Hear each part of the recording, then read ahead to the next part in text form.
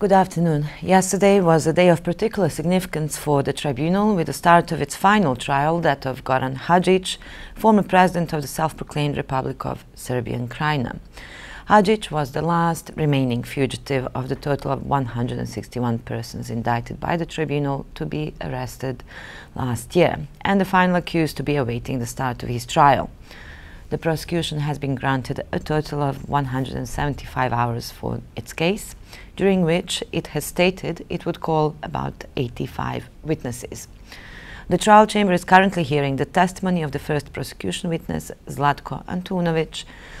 Resuming from yesterday, Antunović is from the area of Erdut and Dalj in Croatia, and he is testifying about his detention there. Goran Hadžić's defense case began yesterday with the testimony of the first defense witness, Andrej Demurenko, a retired colonel of the Russian army, who is testifying about the shelling incident at Markle Market in Sarajevo in 1995. Demurenko served as chief of staff of UNPROFOR for the Sarajevo sector and participated in the investigation of the shelling incident. The next defense witness is expected to be Paul Conway, a retired Irish Army officer who served as a United Nations military observer in the former Yugoslavia until July 1996. His testimony also relates to the shelling of the Markle Market. And in the case of Zdravko Tolimir, the chamber has partially granted the prosecutor's request for additional time to file a public redacted version of his final trial brief. The prosecution now has until 31st of October this year to do so.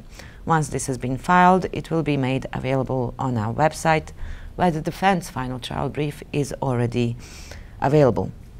And in the case of Jadranko Prlić and others, Slobodan Praljak has been granted additional time until the 22nd of January next year to request a review of the registrar's decision, in which he found him to be able to remunerate counsel in full and to bear the entirety of the cost of his defense. This decision was rendered originally in August this year. And finally, next week, the tribunal will be closed on Wednesday for the United Nations Day and on Friday for Eid al-Adha.